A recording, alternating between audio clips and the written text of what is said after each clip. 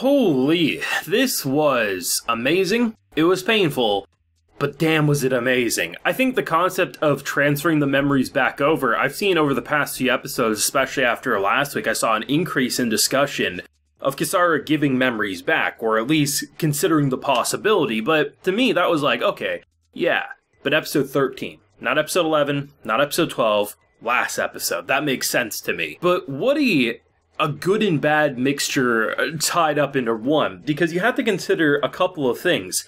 One, Kisara gave everything back but equivalent exchange. She lost all her memories. She is essentially a clean slate, so the person they've come to know and love or know and hate is no longer there. Shu now has all of his memories back, which is good, but now there's conflicting feelings, because with those memories, he gets to see the good and the bad, but most importantly, his feelings for characters like Aino and everyone that he's built relationships with.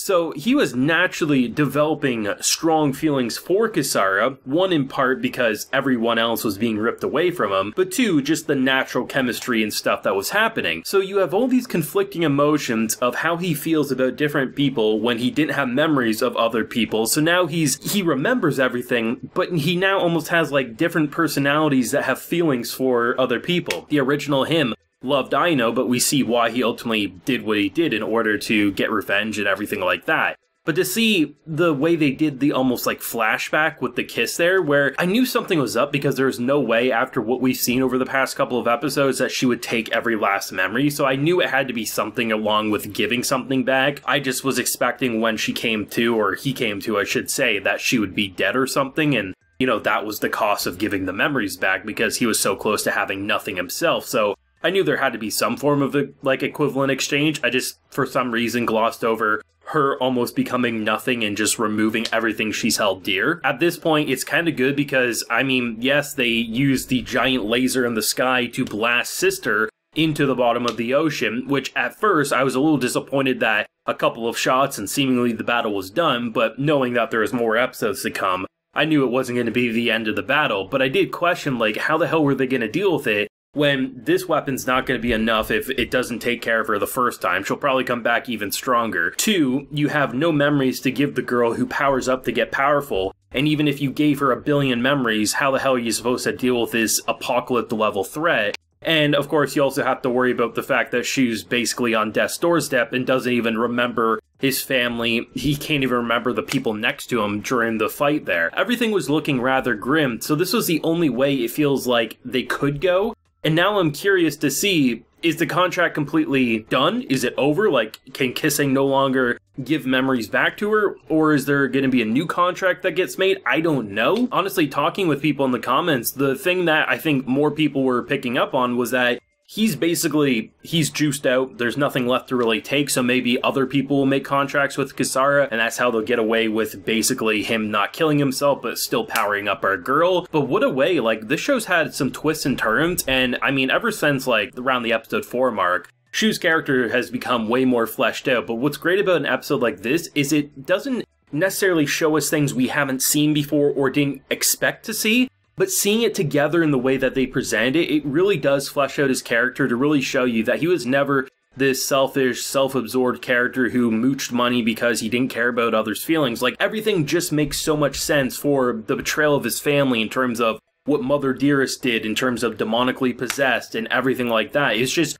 understandable the train of thought he went with, and how the more you remove from him, the less of a good person, or the less of Shu is left there. So the more you remove, the more shitty he appears to be in front of these people, and it just explains so many prior actions to craft this narrative and craft a character that really isn't like many anime characters over the past few years. Like, he's truly an amazing main character. And for a girl like Kisara, who started out as a very selfish demon, I mean, you can look at the fine print that he tried to hide in terms of like contract cancellation because he wasn't stupid making a contract with a demon. You definitely want to have your safeguard, so if shit hits the fan, he can get out of it. It was something to do with like praying in a certain way. But I love the fact that she removes that and then just adds more and more and more. And she really looked like a demon when that happened. I mean, not only was she looking at like, oh, this is what you do with the contracts you made with other humans. Well, it's not really a contract, it's a kiss, but of course leave it to a demon to not really get that. the interlinking of hands, and just to see how, for so long, Kisara was a parasite, right? Like, she was sucking memories out, and she felt like someone who was obsessed and very much wanted to remove everyone that wasn't her from his memories, because that was the agreement they made. But we also see in this episode that there was definitely a lot more safety nets put in place prior to those being removed. But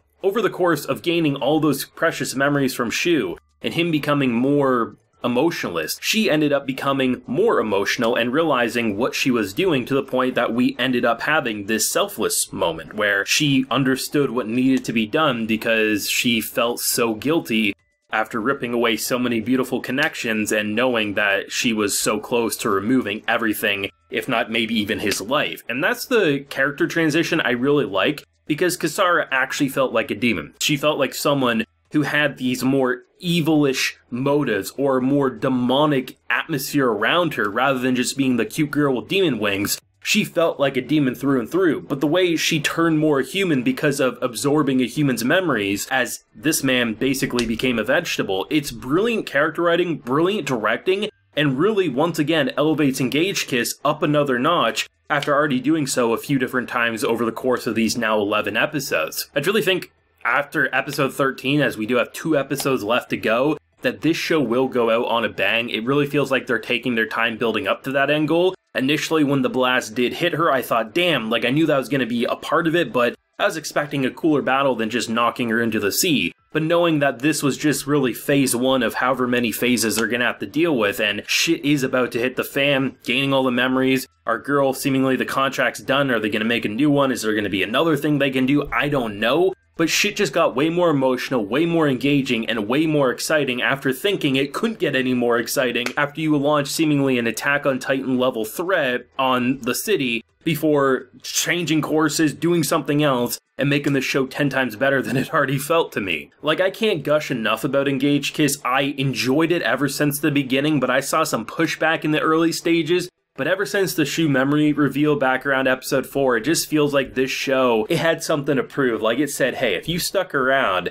whether you wanted to see what happened, or you said, hey, this is at the very least fun like I thought at the beginning, we're truly going to turn this into something that you aren't going to be forgetting about after a season's worth of time. Like, this show is the type of show, similar to A1's other show, Recoil, this season, where I feel like I'm going to be thinking about this one for quite a few seasons to come, and that's what you want to see with these shows, these originals. Yes, there's a game being made alongside this, which I think the mobile game being released pretty soon. But all things considered, like, this is an original idea, it feels original, it feels planned, and the fact that, once again, another A1 show is continuing to blow me away both production and story-wise. A1 is on a roll, and I can't wait to see where they're going to take the future of their projects from here. But thoughts, feelings, theories down below. What did you think of that shocking ending? Let me know. Leave a like if you enjoyed, subscribe if you're new around here. Till next time, everyone, please take care and have a good one.